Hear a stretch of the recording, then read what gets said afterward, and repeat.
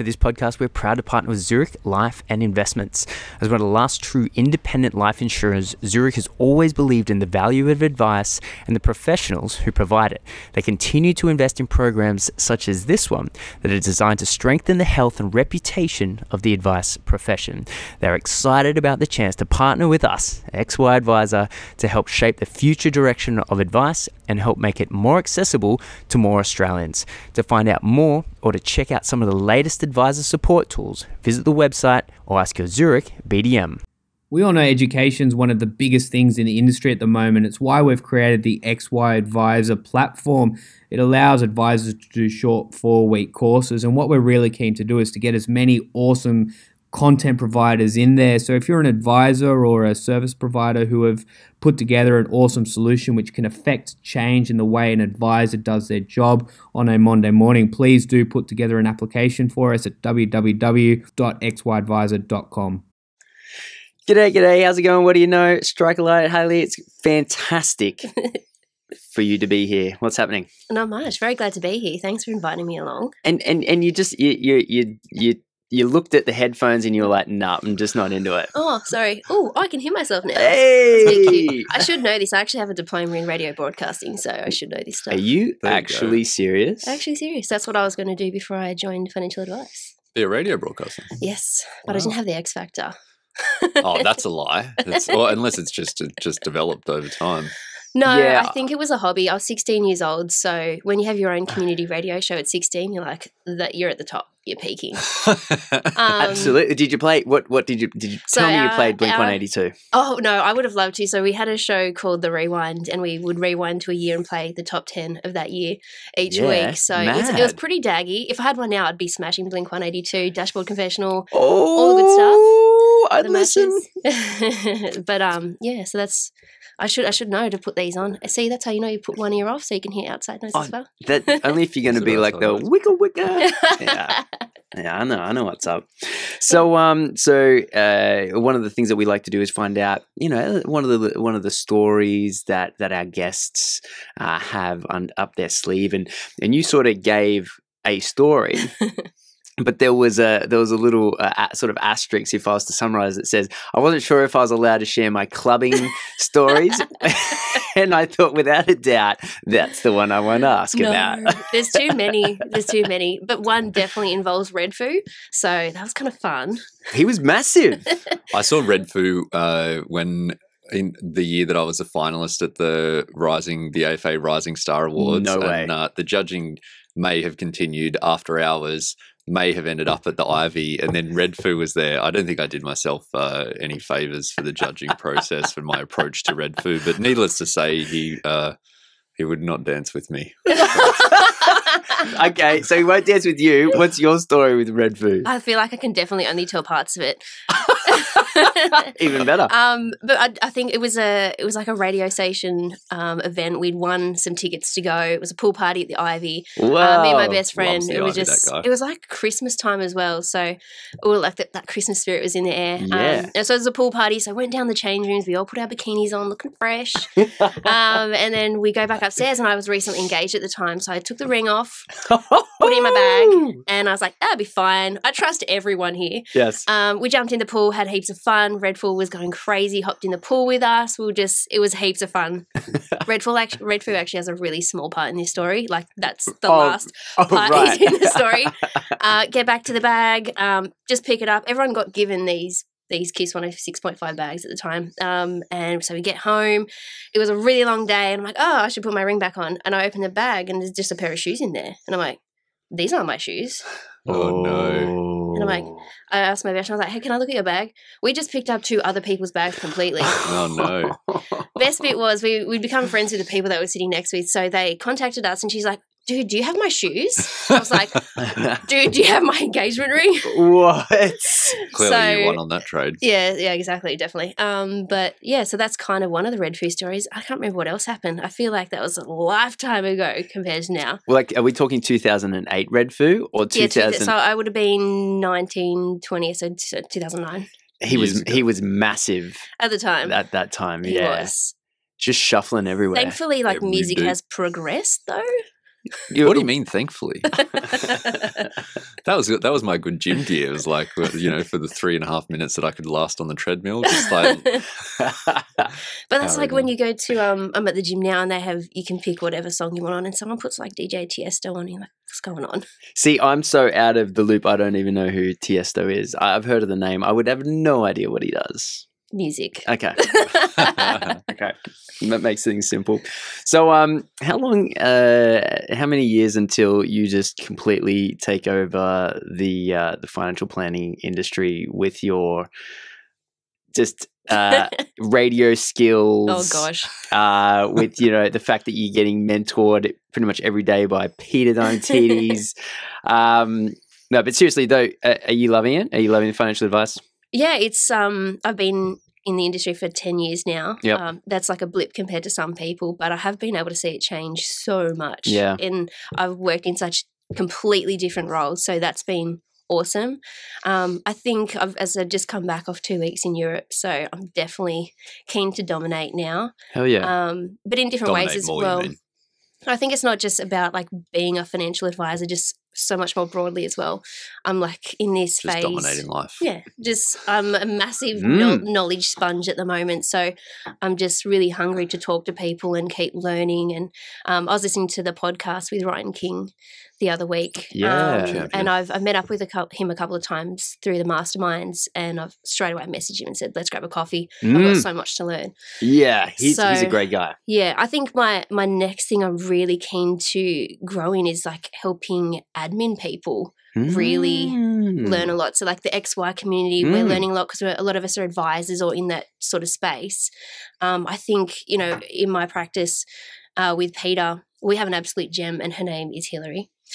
She's been in the industry for a really long time, and she just knows everything about everything, and she's going to retire soon, and that knowledge is going to disappear. So for someone like her, I know she's not the only one, and I'd love to see people joining the industry or starting admin roles learn from someone like her. Yeah. She knows a lot. Course on the XY. Yeah, we should absolutely seconder that information, make sure it doesn't disappear into the ether. Yeah, I think even like the Facebook page, like there's so much banter and communication around things that are happening. I think for new folks to the game, there's so much to learn, like stuff like third-party authorities. Oh, totally. You only learn that on the fly or by screwing it up a couple of times. Yes. And someone like a Hayley could just teach that. I think most of the best things when it comes to the admin side of financial advice, you learn by stuffing it up. Like, of course, Yang, my wife, she didn't have any background in financial advice, and it's like I know, like when she stuffs something up, and it's something bad, not like really like bad for the client or anything, but just like a huge pain. And then it takes a bunch of time, and I'm like, I'm annoyed in the moment, but then I'm also secretly happy because I'm like, well, that's the mistake. You only made the mistake once. That's how I learned a lot of the things. For sure. And you've got to have room for that. Like everyone's got to stuff up to be able to figure it out. But I think, with some of these companies, especially the legacy products, you can like do it right exactly how they say, and it's still stuffing up. So I think someone like a Hayley could, if you could go to like an XY group and just say, where the hell do I send this thing, or something like that. Even just being able to talk to clients over the phone, basically. That stuff that you don't have to learn from an advisor, it can be from anyone. I'm going to have to put this thing back on the other ear because it's there's actually no sound out there other than what's in the headphones. So I was just trying to be cool. Sorry, Ben. You're already cool. I have to ask, Ben. Have you taught Yang the same way that you taught me?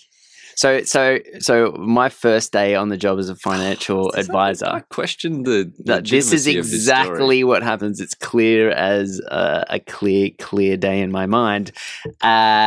I'm sitting at the desk, right? And I've spent the last 3 years as a tax accountant. So I'm not like a rookie in an office, but at the same time, I've never actually worked in advice. But I got the diploma and yada yada yada. Had a nice suit. Had a lovely suit. It was my one and only one. Cute. Yeah, and Ben walks up to my table and he's got this manila folder, this thick, like 2-inch thick manila folder. He just drops it on my desk, boom, and goes, "Get that done." And I'm like, I said, to myself, welcome to financial advice. So is that how you've taught Yang? Yes. To answer in a word, yes. Pretty much. I think, I don't know, you got to figure it out. But that's what it all is, like, especially being an advisor. Obviously, there's technical things you've got to know, but I know Peter's really great at this. She goes, figure it out, and you come and ask me. And I think that's part of the learning process. Yeah, you got to think it through. Figuring it out on the fly. Yeah. You know, that's half the fun until you make a mistake. What actually, to that end, what do you find the most fun in advice? I love talking to people. Like, my job is on the phones nonstop, and I love talking to people, hearing their stories. Even the times when I just need a quick phone call, and half an hour later, people are like, "Oh, and my washing machine broke." You're like, "That's great. I've got to make 20 other calls at the moment." So, definitely talking to people. I love the practice management stuff at the moment. So working with Peter, I get to do a bit of that. And I've always loved that. That's something in the future I'd love to be able to experience a bit more, managing a team of people. God, I couldn't think of anything worse. No, I'd love to do that stuff. I love all the logistical side of things. I think everything. I used to be a compliance manager, and people were like, "Oh, you must hate your job," and I actually really liked it. It was awesome. So, a compliance person that likes talking to people. Interesting. I know, That's what's an wrong with interesting me? Combination. What a weirdo. Yeah. So, what do I love about advice? Well, what part of it do you enjoy? I mean, and you've answered it by saying you like to speak on the phone. Is this sort of your ongoing clients that you're speaking to every day, or is this sort of clients to be, or? So these are existing clients. So the practice I work with, we take over passive clients. So people that really don't give a shit about their super, their insurance, or their investment. So I've got to look after them on an ongoing basis, or randomly I don't actually have to call anyone. They're all calling in. We have such a huge database that they're calling in, and from that we're doing reviews and things like that. Yes. And the biggest learning curve for me has been able to gain trust and educate these people over the phone quickly and easily. In a first phone call? In a first phone call, making them feel comfortable that I'm not trying to sell them something, and then from there, educating them simply without anything in front of them. I thought you were about to say, convincing them I'm not going to sell them anything, and then I sell them something. Sell them heaps. I think that's kind of like the reason why I'm doing really well at it is because I'm not trying to sell them something. You're a legend. They're already a client. Like, I just want to help them not feel like it's so complex. Awesome. What's the process? So someone calls up or you call them, or however that happens, and then you're speaking to them on the phone, you're making them feel at ease, you're considering them, you're treating them like a client. Yeah. And what's is there a next step? Straight up, the first question is, what are the fees on my super? Right. You're charging me too much. I watched the Royal Commission. So when the Royal Commission happened, I was like, I want to die, because it was just abusive phone call after abusive phone call. Is that right? Yeah, it was pretty intense, especially because we have a lot of AMP clients. At the time, it was quite intense for AMP. But after that conversation, explaining the fees, and then, they all want their super to just be performing better. Yeah. But they don't want to have any risk, right? People don't have any concept, I find, with the growth. Like, I had a conversation with a client the other day, and they had one person had 150,000, the other person had 45,000. They're like, "Why is that fund growing more than this fund?" I'm like, "Well, it's got 3.5 times as much money in it." Yeah. It could do half as well and still make more money. Yeah. But even just talking to people about basic stuff, like I had a lady, she's got $40,000 left in her pension, and she's like, "My husband just wants to take it out, put it in the bank account." I'm like, if that's what makes me feel comfortable, but this has got to last, so let's look at what we can do. She goes, "We just need to put it in high growth, let's get it growing." I was like, "Do you have any other savings anywhere else?" And she's like, no, this is it. I was like, "Would you take this money and go to the casino and put it all on red?" She's like, "God, no." It's like, so let's not go high growth. Like, people just aren't. It's just having those conversations in a simple way that, just teaching them about obviously risk and return, and then, we follow an index investment methodology, and just teaching people in that space. And I think as I don't talk to people like things are complex, they feel comfortable and they trust me. So.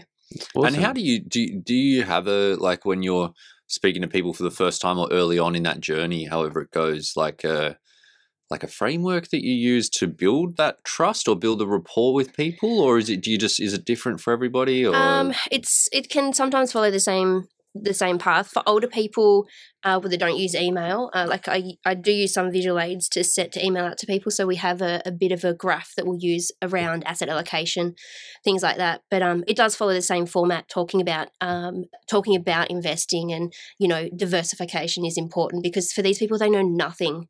They've got a lot of super funds, but they know nothing about investing, and just having the conversation around what is investing and what is diversification, what is risk, that makes them feel like they now know something. So that, and I've taught them that, so that builds a level of trust as well. And from there, I give them a couple of options, because really it is dictated by them, because it's not as complex as what a holistic client might be. It is a little bit more dictated by the client.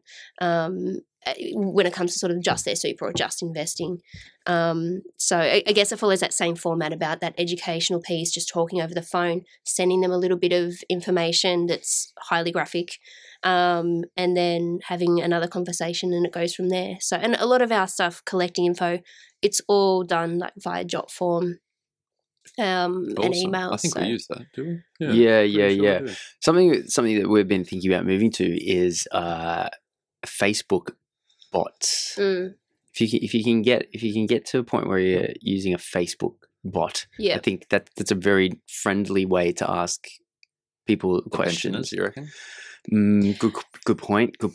It can be. Like, I know I couldn't be asked to call up Optus one day, so I just went on the chat box. I like the chat. And I had a bit of a stigma, like, oh, they're not going to help me. This is going to go nowhere. And it was fixed in like 15 minutes. So seriously, I think there's a bit of a stigma there where it's like, because a lot of the websites you go on, the chat box pops up, X out straight away. Absolutely. I do that as well. Yeah, for sure. But the actual chat for like a service provider, I just like open that up, and then I can do some stuff on there. Yeah. Somewhere else, and then it's just a massive turn off for me with those chat boxes are they have that like stock standard, hi, my name's Mandy, and it's a picture of a Mandy that's clearly like a stock photo. Like, give me someone real. I want to talk to John. I like things that like I'm happy to seek out the chat, but I don't like to be presented with the chat. Like, stay out of my face, that's my thing. You do look like you have that vibe. I just like to, I like what I like. Simmer in I like there. what I want. Don't tell me what I want. Okay. I feel like you like hip hop. I love me that gangster rap. Oh yeah. Yeah, Jarul Gold on the door. I'm just going to ask Joe if we can take it for a spin after we finish in here. I wish everyone could see the headline he just did. He's like, I love that gangster rap. I do. So this is what you love speaking to clients, that part of advice. But what do you find, like, what are the biggest what is the biggest or the biggest challenges that you face as an advisor? Yeah, definitely one being I'm a young female. I speak to so many people and the question is, how old are you, doll? So that does suck. I don't let it get me down. I think I used to, but I have listened a lot to Phil Thompson with his baby face and learned a lot from that. Like, if you don't let it hinder you, it's not gonna. For sure. And if it's an issue, then you work something else out. So it definitely used to bother me a lot, but now I know enough, and I know if I don't that I can outsource. So I feel more confident in that space. I think the challenges are around because I speak to a lot of people over the phone, doing face-to-face stuff, I'm not as in that space. I'm hungry to do it, but it's just not the way our business is set up at the moment. So that will be a challenge because I know if I have a meeting with a client, it could take 4 hours because I'm just chatting away with them. That's my whole business. There's nothing wrong with that.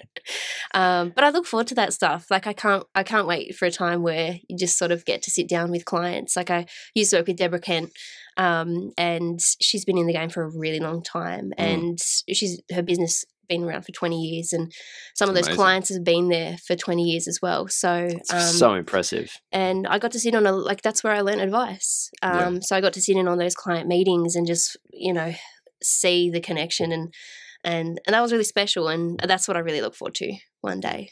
So. It's that progression. I remember, like, when you first learning the ropes as an advisor. I remember even the first time I did an authority form, I was shitting myself, and it's just the call center jockey that just want to get you off the phone or keep you on the phone depending on who you spoke to, and it's just like this progression of things. So yeah, absolutely. But I think that I used to work with an advisor, and he used to cop a lot of grief about like being young and he was older than I was, but like, I don't know, I find that I think the more that you build your knowledge and skills and the confidence and stuff, I think that you can overcome that barrier generally. Absolutely. Like it, or it becomes like that it's not a barrier. For sure. And I think the first couple of times you've got to shit yourself and be super worried about it, only to, like, it's sink or swim, right? So you've got to get the courage to be fine with it, and not let age or anything worry you. And you can ham it up. I struggle to maybe call myself young these days, being 35,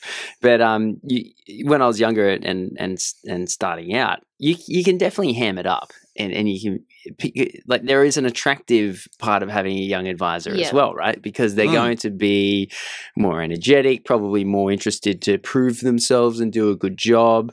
There's an argument to say that they haven't become stuck in their ways and things like that. So for sure, there are advantages to having a young advisor. And I stumbled when I had my business. I stumbled upon this really weird niche with like the C-level executives in Macau casinos. Yeah, right. It's this really weird thing because they were all, as you'd imagine, they work in casinos. So they're all sort of a bit party boyish, even though they're 50, 60. And I just became known as the young hotshot bloody financial planner in the city, and they'd be like, "All right, Clay, we're going out for beers," and then I'd meet a couple more. It was I hammed it up. I was like, "Yeah, righto. I'm the young guy in this group, and you guys are the ones with the money, and I'll just make sure you don't bloody ruin yourselves." Absolutely, that's one of the best lessons I learned. I used to work for Bras and Things straight after high school, and one of the best lessons they taught was just fake it till you make it. Like, the reality is, you're not going to know all of these bras in here straight away, so just pretend you do until you do. Yeah. And I just have run with that my entire life. If you don't know it, you will figure it out. Like, I live in the age of Google, and I'm surrounded by people that know stuff. Yeah, I'll figure it out. Absolutely. And the older I get, is the more I realize that no one knows anything anyway. But that's half the thing, is being able to go, we all don't know. Yeah. Let's figure it out. Like, yeah. I think that's part of the connection with my clients. Like, they're like, this is so hard and complicated. I'm like, you're right, man. This is hard. It's only because I've studied it that I know. Like, let me help you, because this is hard. You should not be expected to do this on your own. Okay, I've legitimately got a question. Hopefully between the three of us we can figure this out. What's the difference between an ICR and an MER? Management expense ratio, indirect cost ratio. Yes. That's what it stands for. But what is the difference? Does one?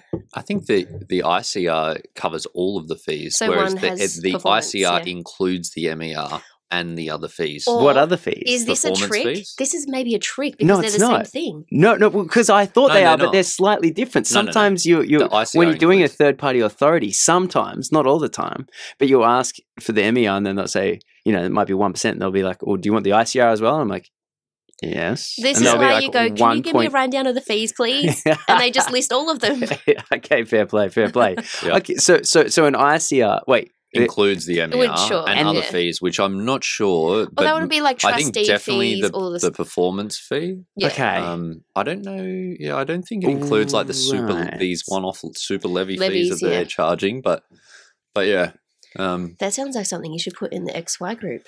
I'm sure that one of our amazing BDMs can post a comment under this podcast in the group and tell us all. It would be what lovely it to is. know. It would definitely be lovely to know.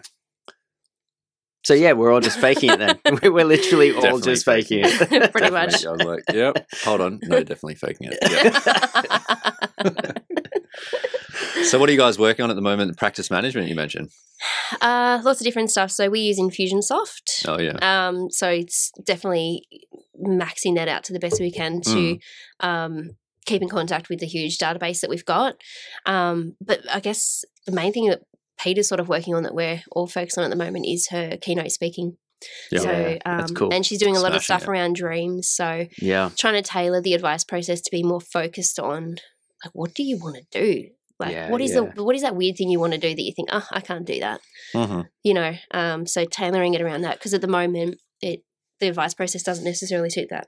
And is that for the existing clients that are like these less engaged, like Yeah. superannuation based clients? Is that who you'll be like delivering that sort of thing to, or is it a different market subset or what? Yeah, so it'll be targeting those people, sort of, I guess, like a more membership style approach, starting sort of one unit at a time. You know, if it's working on your superannuation or working on your cash flow or investment, all of that sort of stuff. So doing it a segment at a time, but starting with the emphasis being on what do you want to do? What's that weird thing you want to do that you never thought you could?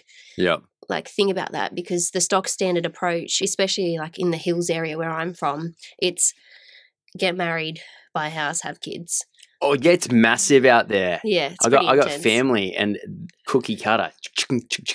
Yeah, and it sucks as well because I mean, I was in a position where I absolutely wanted that as well. But I think people just forget there's so much other stuff out there that you can do. And it's not just Don't tell me traveling that. the world. That means I've made a massive mistake. What do you mean? You lasted till you were like mid-30s till you got married, man. Oh yes, that's right. I'm not in the But what you've do done you call other it? stuff The start of too. marriage. The start of marriage. Yeah. No, my life took a pivot. Ah, See what you did there. Nice. See what you nice. did there, and that is good. Yeah, I when back many moons ago, in another life and another dozen lives ago, I used to play music full time. And Oh, did you? Were you in a band? No way. yeah. And I've never heard that. Yeah, and I married a girl. Cute. Yeah, so it just didn't work out. Yeah. I think that's like the token sentence after you've been married and it doesn't work out. It just didn't work out. Yeah. It's actually surprisingly not as traumatic as you think it would be as a kid, and you see parents break up. I think it's because we didn't have kids, right? Yeah. Like you didn't have kids, Yeah. I didn't have kids. When are you becoming a dad? I got 2 cats. I'm taking the steps. That's my letter of authority phone call. I'm working up to the phone call. After that, we'll figure it out. That's pretty cute. Yeah, Little cat babies. they're our fur babies. Yeah, they go okay. Aw. It's like They're pretty I like cute. The, They're the pretty thing cute. about I do love my cats. Never liked cats before, but I like these ones. But it's a step up on the like responsibility ladder, which I think is probably Having a because pet? like kids are like intense and there's a serious amount of things that are required of you when you do that thing. So, but like cats, like I have to go home at least once every 2 days to feed the cats. Like you can't just go, oh yeah, I'll away. See, I feel like kids Don't would be think less about work. that. I'll be honest. I've got a dog. And Oh, when he was dogs a are puppy, intense. That's the next step. I was like, after I'll cats. take a kid over this puppy right now because it's intense. Yeah, And that's another thing that I think is not factored into like financial planning. People are like, oh, Puppies. we're going to get a dog. yeah. Like they cost money. One you of my know? clients recently, their dog ate like 27 like stones from the garden, and then I had to have like a full-on operation. So it was like true. $4,500 for this Oh. thing. It's I- crazy. And then I got these other clients, poor things. They had this really old dog and it died, and they were very upset. They had it for a long time, and then they got another. It's a lab, chocolate lab. And they paid it like it was expensive. These dogs are crazy expensive these days. It's like a couple of grand or something for this dog. And now the dog's got a hip issue. It's just a puppy. Yep. And then it's like it won't sit still for the X-ray, so they've got to like anesthetize the dog so that they can do an X-ray, and it's like thousands of dollars, man. It's I think like- the only thing, like, because I'm in advice, the second I got the puppy, I got insurance. So every time something's happened, like he's been attacked by a dog. Wait, the dog has insurance. You can have pet insurance. So trauma insurance, no, it's level like- premiums. it's There's a loading because he's too cute. So he's got insurance. So every time something's happened to him, I've been able to claim it on insurance, which has been really good. Right. But all my friends are like, insurance is bullshit. We're not getting it. It's like, well, you just had to fork out all this money because your dog ate a sock. Or 27 stones. Yeah, 27. I got insurance for my cat though, and it got attacked recently, and it got an abscess on its face. It was $1,000. And Yeah. Oh, here's the it thing. got $300. Here is a thing. Do you just insure one cat, but because they look exactly the same? Damn. No, because Except they they. don't look. I think they have a thing. I think there's It's like a like a microchip thing. They might test it. They might test it. I out. don't know. That's a really sly move. I like that actually. That's financial planner. Damn. financial No, that's planner. not financial. That's sneaky. That's sneaky. Wrong. Well, That's no, not financial. To be planning. fair, financial planning is playing within the rules, but you're sneaky. Like for example, the I withdrawal. feel like that's insurance fraud. No, No. that's actually unethical. Okay, all right, yes. You're a bad person. Okay. You're smart. But you're But a dumb. bad person. Okay, so withdrawal and recontributions, for example, sneaky, No. definitely sneaky. No. Yes, try to avoid tax. I see where you're coming from. Yeah, that's our job. It's smart but sneaky. Smart and sneaky, yeah, and fraud. At least that's ethical, though. What's next happening for XY, guys? Good question. Actually, we are swapping over because we sort of soft launch. We made a little bit of hoo-ha on launch, but we haven't really done much more to push it, which is our online training platform. And we've been thinking about it. What is the best user experience? And what we realized was currently all the interaction is behind a paywall. So you have to pay $50 a month to look at anything that's within sort of this platform. So what we're going to do is decouple an ongoing fee from the user, and then the front page will just be all of the courses, and then people just pay On demand per course. And then I think we'll probably, as time goes on, we'll probably have a subscription model again, which is cheaper, I guess. But at least, maybe. But at least people aren't, because currently, you get to the front page and then you're just like, well, if I don't pay $50 a month, I can't look at anything else. I'm getting it's a growing amount of traffic that's going onto that website. So what we want to do is do you know what Udemy is? Yep. Udemy. Udemy, is it? Okay. Yeah. Oh, you're You like sure one it's of not those people. Udemy? It's Udemy. Udemy. I love when Udemy. people get those names wrong. Did you just say PayPal? Huh? Did you Udemy. just PayPal get those? I think it's yes. I said people. definitely Have you heard of that Theopal. app I think it's Waze? Theopal. Yes. I know someone that called it Wazy because there's an E on the end. Oh, you So- lazy. You lazy. You lazy girl. Stop it. Anyway, back to you and your story. Yeah. So currently it's behind a paywall, and we want to change it to Udemy. Mm-hmm. Is that it? Yes. Udemy. No, Okay, mate, it's a Y on the end. So we're going to change it to that online course, whatever you call it, and people can pay whatever they want for whatever course, and people can charge whatever they want. Right. So at the moment, instead of everything being $50 course, people might be able to make $1,000 course, or a Yeah, that makes $2,000 sense. course, or a $10,000 course, or a free course. Right. So we want to step away from being in charge of valuing how much each course is. And then, because we've got this professional year that's coming up, and no one's put their hand up and said, we're in charge of the professional year yet, right? So we absolutely want to be prepared for when phase year comes out and says, okay, you've got to do this training and these tests and whatnot. We want to help facilitate that if possible. Yep. And we just want to be the platform that this stuff is held on. Yeah. But because of our personal lack of ability, we won't be the ones producing the content. Yes, absolutely. I think we definitely need some admin support staff on there. Yes. Oh, Hillary, please. There's so many people. Like Mia Taylor, like she's an amazing She's gun not advisor support now. staff. Oh, No, but she right, was okay. like where these people, they just have so much knowledge. Absolutely. It might be an idea if you and Hillary. Hillary and Hayley, Hillary? trust me, the clients. I was like, "What's your name again?" and Hillary. Hillary, if you and Hillary and maybe Mia, Yeah, you guys could definitely create a course. Love that. Yeah. Would love that. And then Yeah. charge whatever you want. $1 got- million. Hell yeah. Do you know there was an app on the iPhone and it was called Rich and Exclusive, and it was $1,000 for a download, and it got downloaded like a couple of times. On your phone? Yeah. No. You're like, Hayley. yay, I'm rich and exclusive.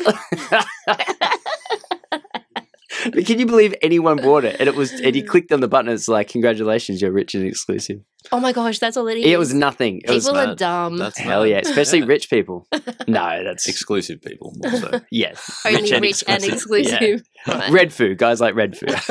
He's not rich, that's for sure. Oh, okay, I've got no He's idea. not rich, Oh, come but on. he's got such nice shoes. And his That's your his go-to? dad's like Quincy Jones, What about isn't his it? hair?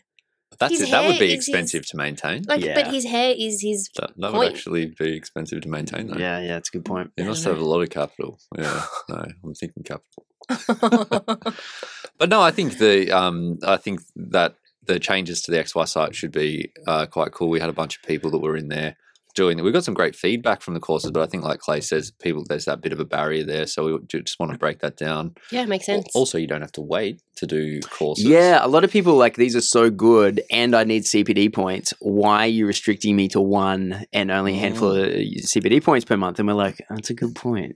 Yeah. And the other thing is because we've got so many awesome people out there in the community that would be fantastic to do a course or to create something like so. But we've previously been running with this 4-module structure, and it's a month-long thing, and we found a few people a bit hesitant about that, a bit scared about it. So shout outs to all the awesome people out there. Yeah, I think we just sort of came at it a little bit too structured, which is a real, for XY, that was a completely opposite way of we normally do things. And so now we're sort of opening it up to, let's face it, XY really works well when everyone else is talking louder than us. Definitely you. Well, XY is the community. Correct. When you think about it. And exactly. if they're saying this is what we want, like. Exactly. And hopefully when we get around to it, many people are willing to create a course. So that's what we're hoping for. So we'll put you down then? Sure, because I have so much stuff to teach people. Well, we just went through you and Hillary and Mia. I think that would be great. Absolutely. Yeah. Let's make it happen. I like it. Yeah. So top tips for Paris next time I'm there? Bell Tower, Notre Dame, for sure. That was one of the most amazing experiences. What? You went of my life. in the Notre Dame? Yeah, you go in and you climb up the bell tower up to the top and you see the bell. That's cool. Do you get to ring the bell? No. No one can be in the tower when the bell rings. You would be deaf. Like your ears would bleed. Isn't there someone doing it though? No. Oh, I don't know. The Hunchback. No, well, that was not a real... Hunchback is not real. When you say not real, do you mean... Quasimodo was a fictional character. Okay, but as in... Plus it's discrimination, I'm pretty sure. It's not politically correct these days. To what? Like Quasimodo. It's like scoliosis. It's just someone with scoliosis. It's a high-performing individual with scoliosis. Right. Or a bell ringer? A bell ringer. Oh. So you don't have to have a hunchback. All the words. You don't have to be a hunchback. One thing I realized when we were in Paris is I stood on the Eiffel Tower and then I realized I couldn't look at the Eiffel Tower. So I was like, Yeah. There's one thing in this Paris skyline that's missing. The thing that I'm standing on. Yeah, that's in London, there's so many things you can go up high on, and it's like, which one is the best one to be the highest on to look at everything? So. And which one was? Oh, I wish I had gone on up the Sky Garden.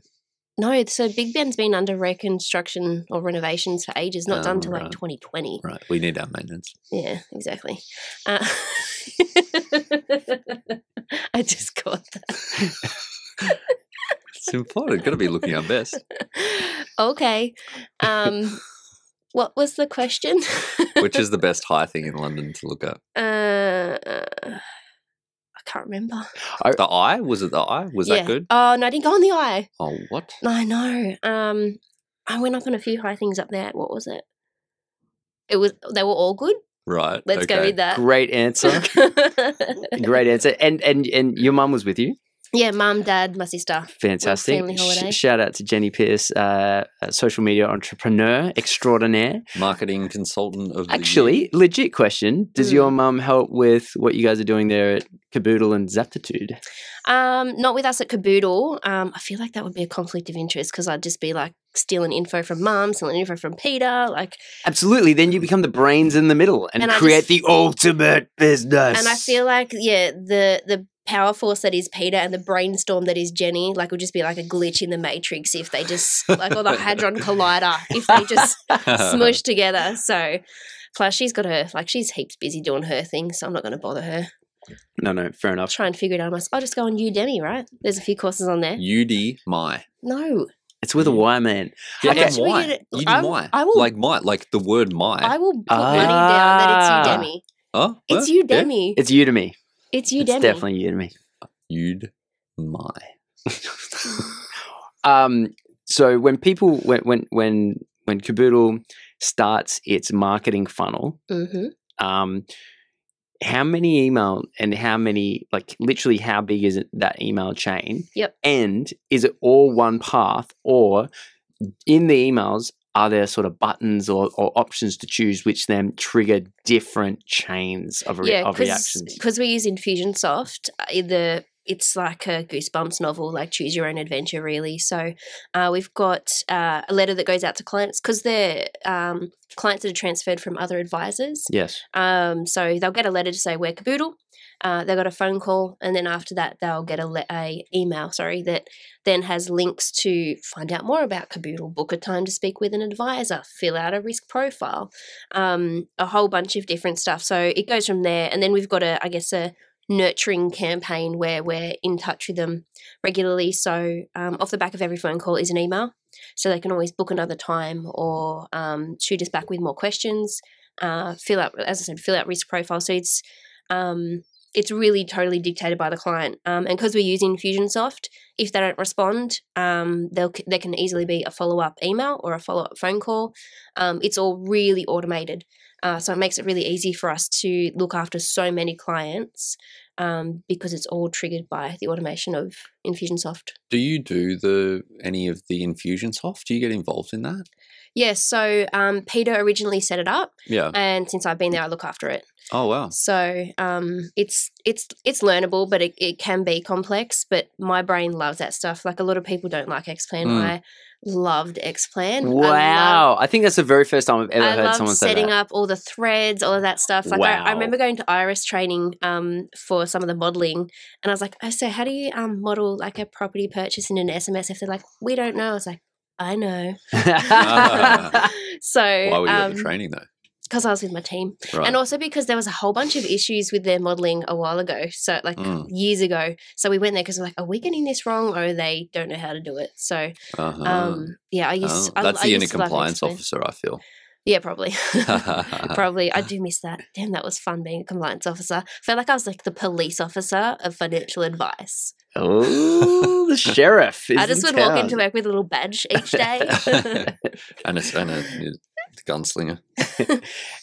And what percentage of the clients actually do come in and meet with Peter or yourself? 0. Really? Yeah. So we do have face-to-face clients that are more complex that Peter has dealt with in building Caboodle. But a lot of these passive clients that we take over, it's all over the phone. I do a lot of like video calls and things like that. But it's all with the passive clients or? With the passive clients. Yeah. So I've used Skype, I've used Zoom, Facebook Messenger videos. Wow. It's Right. really easy because you don't have to connect on Facebook. It's just Messenger. Right. So all different. And the most recent portfolio that we took over, they're based in Victoria, and pretty much every phone call they'd be like, "Oh, but we like to sit down and be with an advisor." And I'm like, that's fine if that's what you want to do. I feel confident that I can look after you over the phone and via video. And after the conversation, they feel pretty fine that they can too. Like they don't feel necessarily the need, and that's probably because it's not that full holistic complex advice. It is more focused on just super or just insurance or just investment. I don't know that's the case. Like I've got a few clients in Singapore. Yeah. I've got one in France as well. And these guys I've met probably half of them now, because when they come back to Australia, they're generally Aussie expats and we'll just catch up for a coffee or something. But I've still got some that I've never met. I've got a client in Melbourne that I've been to Melbourne a few times, haven't been able to connect with her. I'm going down there in a couple of months, so I'll connect with her then. But we're doing it's all full scale holistic advice. I think it's better in person. I prefer it in person because it's like you get a better sense for somebody else, I think. But I think it's still definitely not a huge barrier.